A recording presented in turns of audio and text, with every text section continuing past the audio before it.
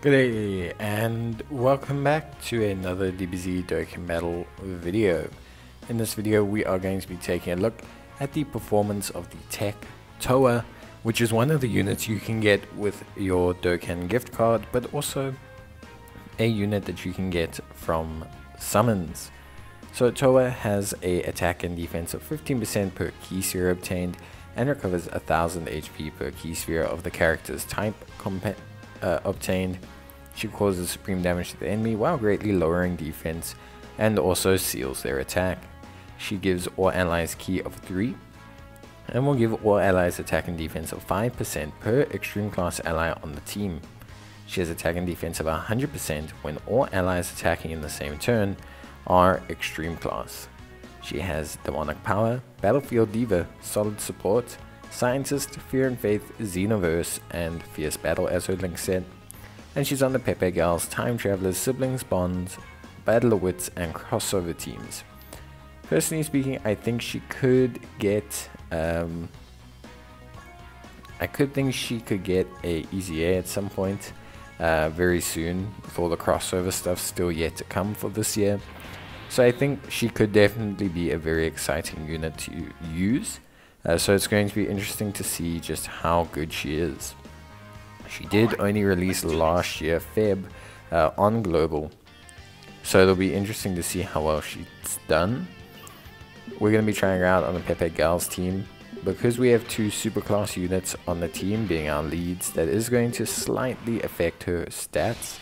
Meaning she will be 10% lower in terms of her support capabilities. But the rest will be fine. Generally speaking, she's got some really nice pairing partners. They don't share 5 or 6 links with her. The most links she can share with a unit is 4. But she does have some really nice pairing partners in the form of the AGL Towa and in the form of the Int Towa. Both of whom could also, well, AGL Towa already has an EZA, but Int Towa, Demon Goddess Towa, could also receive her EZA as well. So yeah, basically I think she is pretty good. Personally speaking, I think she's a solid option. Obviously, if you're looking at her raw stats, she's not going to topple over any event. She will be pretty usable in some SBR and ESBR because of her sealing, her debuffing, and her support that she provides to everyone. She will be pretty solid in terms of like tech ESBR, extreme class ESBR. In terms of time travelers, you could probably use her. Siblings bond, anything she's on, you should be able to use her for. As you can see here, we've got 4 links, 130k defense, which is okay. And yeah, not too bad. She is getting quite a lot of support on this rotation. One nice thing is that, her Towa and Towa, all 3 mighty Towas, give each other a lot of support in this situation. The main link that she's missing out on is Xenoverse, which is a great link, especially at max link level. It does give 20% attack and 10% defense. But beyond that, there's not too much she's missing out on this rotation. Links like Scientist are okay, but she's only really going to share that with Towa units, but that's okay, since, if the Int one gets an EZA and she gets an EZA, they could be a very powerful pairing. Scientist is a very good link. A lot of her links do gain very nice kit sets from link leveling. Demonic Power gives 10% defense, Battlefield Diva gets 5% evasion, Scientist gives 20% defense, Fear and Faith, not too much, but Xenoverse another 10%. So by link leveling her and activating all the links, you could be looking at an additional 40% defense, which is quite substantial.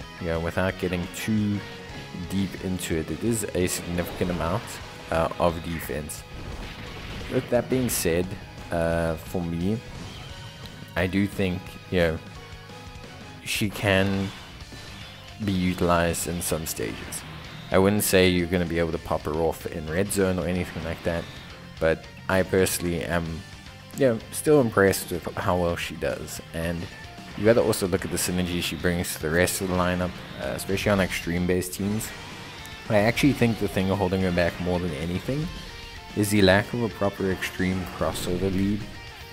A proper extreme crossover lead, you know, with like a 170% lead minimum would really help with her functionality.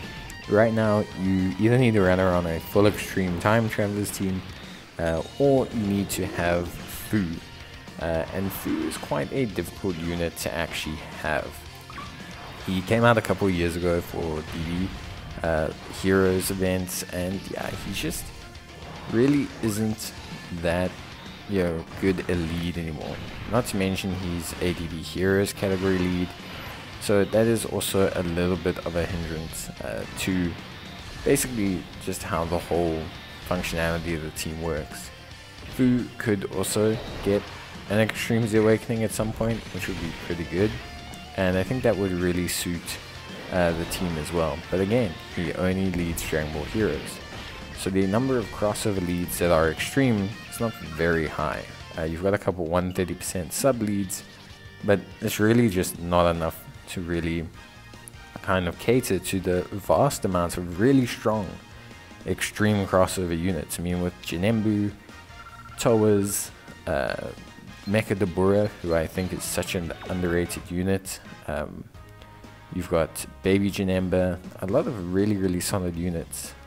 You know, Boo Babidi, tons and tons of great units. So could definitely be interesting. In terms of her links, as I mentioned before, she's a unit that has a very good link set, but it is very peculiar. If you're going to focus on anything, focus on Fear and Faith, being her major key link that she shares across multiple categories.